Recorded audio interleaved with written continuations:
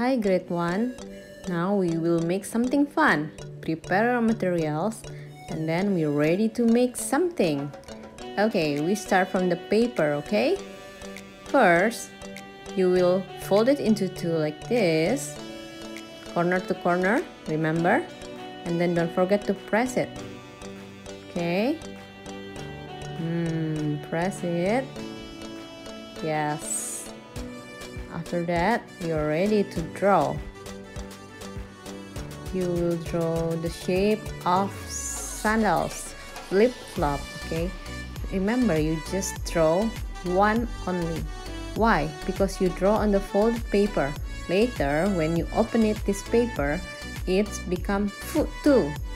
When you cut it, now you're ready to cut it, right? Take your scissors and then when you open it later, it becomes two. Don't forget, when you cut it, you have to hold your paper like that, both of them, and then you cut it. Follow the line, follow the shape, okay? Look at that, it's already two. Easy, right?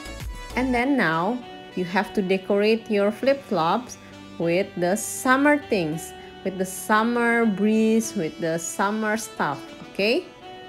I draw the surfing board, sunglasses, waves, pineapple, ice cream, lime juice, anything. You can draw your own decoration.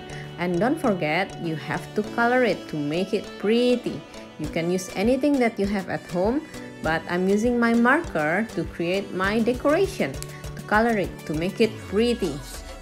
And then I combine with my watercolor.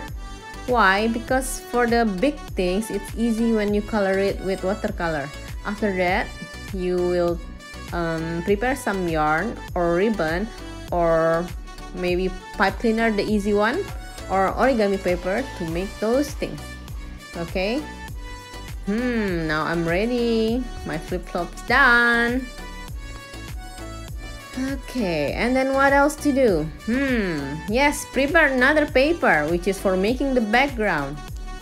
Then draw the horizon. No, I mean the edge of the stand and ocean.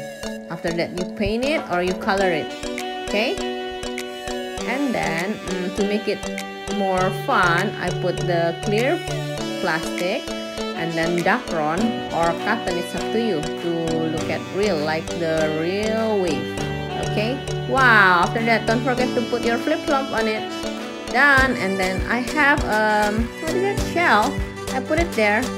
Done! Wow! So fun, right? Thank you for watching. Bye!